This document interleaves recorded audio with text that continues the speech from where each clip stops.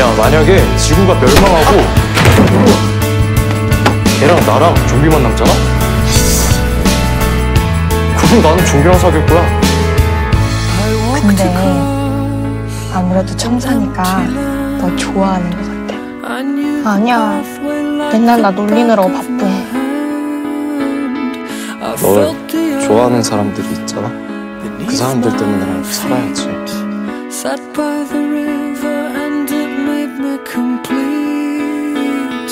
원조랑 청산이 겁나 친한데. 청산아, 제발 좀 가만히 있어. 너 내 말 안 듣는 거 아는데 이번엔 좀 들어. 진짜 솔직하게 좋아하는 애 있어.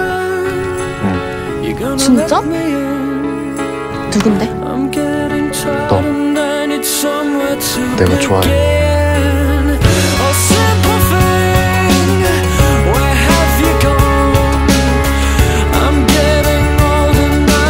그러지 마.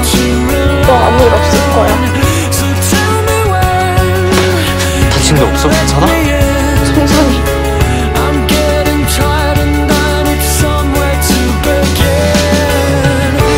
나 어쩌지? 어떻게 살지? 우리 조금만 더 있다가 얘기하자. 다음에 얘기하자. 내일이나 모레나 아니면 다음 주. 6살 때부터 지금까지 12년 동안 하루도 안 봐주고 너 좋아했어. 앞으로도 그럴 거고.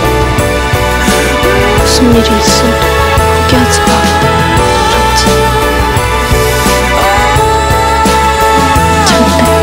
오늘은 내가 이 세계에서 제일 행복한 놈이다!